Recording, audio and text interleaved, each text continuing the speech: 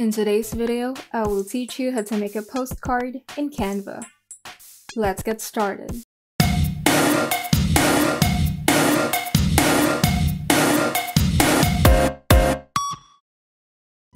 First, open Canva and in the search bar, type in the keyword postcard to open the Canva's template library that contains thousands of designs with different themes.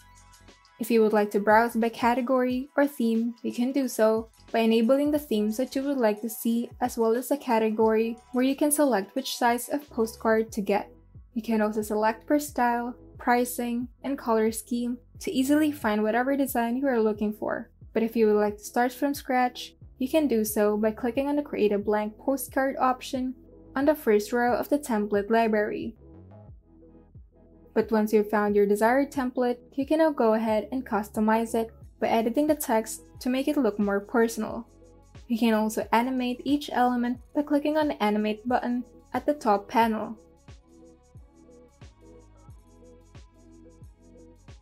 You can also edit the elements individually by clicking on the element that you would like to edit and click on the Edit Image button on the top panel. Here, you can make some adjustments as well as apply any filters on your chosen element. You can also upload your own image by clicking on the Uploads tab and select Upload Files.